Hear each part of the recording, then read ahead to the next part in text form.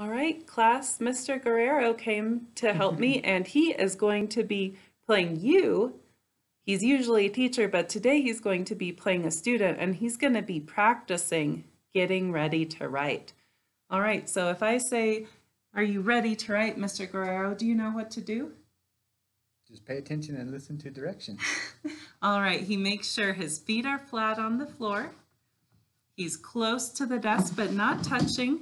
Stacking his blocks, so sitting up nice and straight. He's going to find his writing spot. So make your triangle there, and then, all right, that's his writing spot. All right, can you do that? So you can relax again, Mr. Guerrero. All right, can you get ready to write?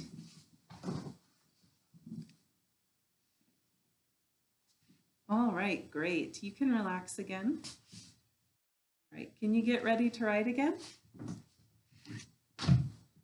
Pretty much in position, but all right, great job finding your writing spot and sitting up nice and straight. All right, now we'll just make sure you have your paper in your writing spot and it's slanted correctly.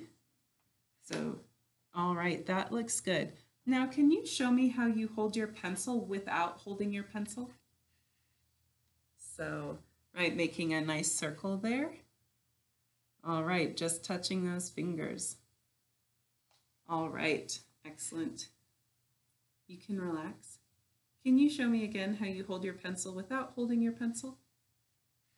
Oh, good job. All right, now, let's see, can you practice holding your pencil with holding your pencil? So, right, nice and round, close to where the paint ends.